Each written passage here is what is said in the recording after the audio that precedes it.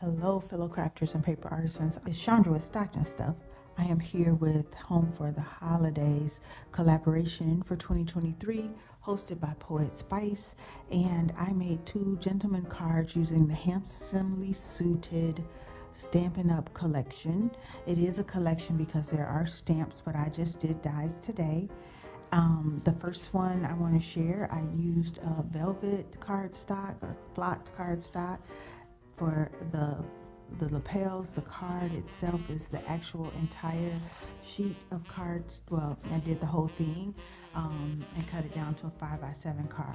And the pocket, I had some basil shimmery textured heavyweight cream cardstock that I did the shirt on both cards, and then I had a foil textured a cardstock that I did the bow tie and the buttons and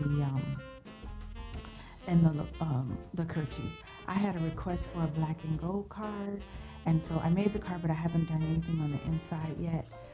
And then I decided I needed to do something Christmassy for you all, so I did this tartan print and same shirt. I also did my tie in the velvet and the kerchief, and then I had this green shimmer. I don't even know if you can catch the shimmer. I did the lapels and the buttons. Usually when I make this card, I'll put the sentiment here that's kind of going across the V there.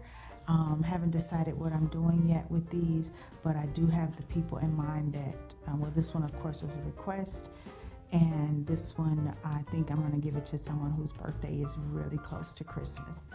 So I wanted to share that with you. Check out the other collaborators. I have them linked below, and just do a hop. And everybody's videos are pretty short, but they got some really cute stuff that they're presenting. We'll be here until December 12th with a craft for the holiday every day.